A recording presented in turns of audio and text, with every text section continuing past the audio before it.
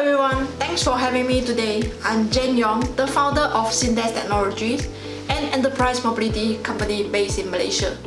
We are one of the key players in the enterprise mobility scene of Southeast Asia, empowering the digital transformation of business in the region. We have been the partner of Hexnode and is always one of the top solutions for our clients. First of most, to take our workplace to the next level with IoT device analytics, check out this graph prediction by global data. It's no surprise then that the global IoT market is projected to surpass 1 trillion by 2024. It's amazing when 3 years ago it was worth about half the amount. It's getting popular. IoT in general is. Let's finally talk about the IoT data analytics. The data collection of IoT is extremely powerful because the devices are always on and connected to the internet, as well as collect data in the real time. Of course, all this data will be pointless to collect without any form of analysis. With analysis, you can configure IoT work devices according and work towards increasingly the efficiency and productivity of the device, transforming your business as a result. And any issue of bugs can be identified and fixed immediately with over-the-air updates. Here is a use case of IoT data analytics in use. Let us show you a scenario in managing smart vending machine for different touchpoints. Having to know a product in any given machine is running low on stock, we can have the machine take stock on its own and report to the OEM solution. The machine can also keep track at the same time which product is a best seller, if it's the one that's the fastest to sell out, and when people tend to buy it. This way, the machine can recommend it to users who are indecisive on what they should buy based on the time of the day. On top of it, we are able to track which vending machine make the most or least earning and decide where we should put in and take down a machine. That's why, according to a report by Motor Intelligence, smart tracking with IoT is predicted to overtake traditional spreadsheet tracking by 2022 this year. So, the burning question now is, why should we use Hexnode for IoT data analytics? It's because Hexnode addresses various common issues with analyzing IoT devices. The top two common concerns are security and IT/OT integration. Hexnode is able to secure our work devices by enforcing policies such as only allowing it to connect to certain networks like VPNs and rolling out data encryption. It's also easier to make devices comply with local data protection regulations, so neither us nor our client misuse of personal data in the work device. As for IT/OT integration, it unites the data collection of IoT devices under one roof for immediate analytics instead of having to configure the data collection of each device individually.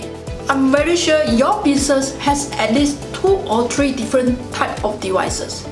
With Hexnode, we don't need to crack our brains keeping tabs on different devices when we can have a centralized management hub. Support for IoT management was introduced in 2017 when Hexnode added compatibility with Apple proprietary tvOS, and ever since then, they have been working to be compatible with as many operating systems and devices as possible.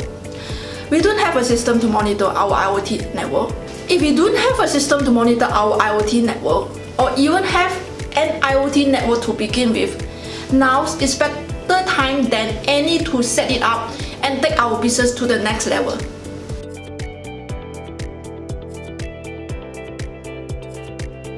So, you may be wondering why I dedicate the previous segment to IoT data analytics.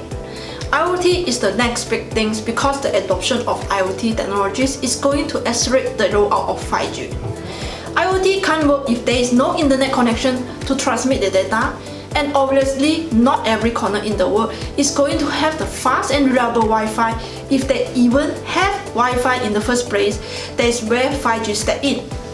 5G is a huge step up from 4G with up to triple the average download speeds all across the globe. The theoretical speed can even go up to 10 gigabytes. In paper, If data gets transferred faster, that means devices have to use less power, and 5G will save the overall battery power of the devices. It's not just speed that makes 5G appealing.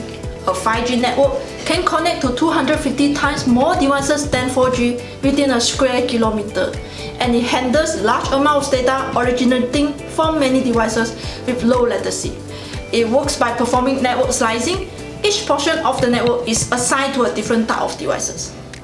With the 5G adoption rate around the world increasing, especially in major tech hubs, IoT and mobile devices have become more appealing, thus increasing the need of UEM everywhere.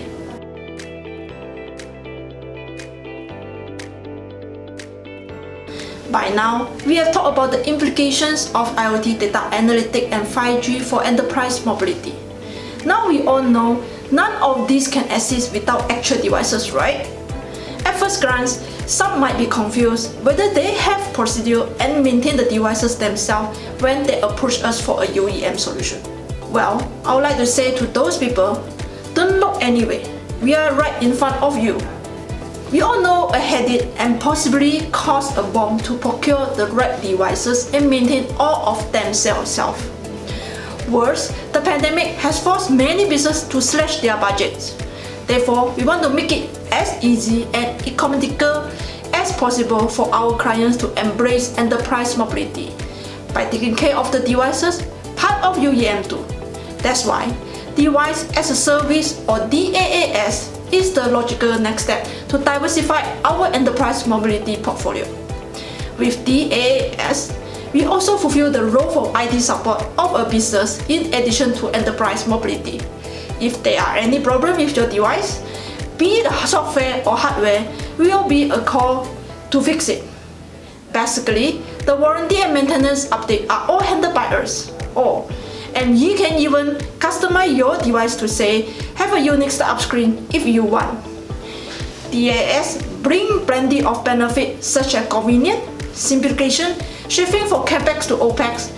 The last benefit is important because instead of committing to invest plenty of money into a device and server, you can now loan a device from us too.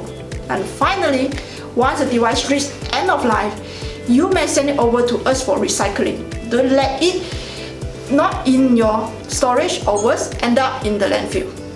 I'll share another use case of a business that needs DaaS. A small IT repair business, let's call it Business A, does its own door-to-door pickup and delivery service. It would like its delivery man to use work phones for a security purpose and to keep track of repairing device journey, but it can't afford to buy plenty of phones at once.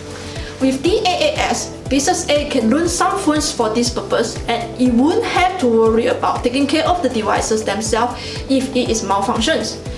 DaaS will be here to stay and hopefully will help to foster the digital transformation of more business, or at least cushion their recovery from the economic devastation of the pandemic. At this point of time, nothing seems to be getting in the way of the rise of data-driven technologies. IoT data analytics can only become more popular because of the increased adoption of IoT devices. The gradual rollout for 5G will be ensure everyone gravitate towards upgrading or making the switch to IoT. With DaaS, businesses can stop worrying about investing in and maintaining their device, taking up a huge amount of time and resources. They can finally focus on what truly matters, data research project. Now you have heard about how great these three emerging technologies are. Let's work together to foster their development to the successful digital future of business.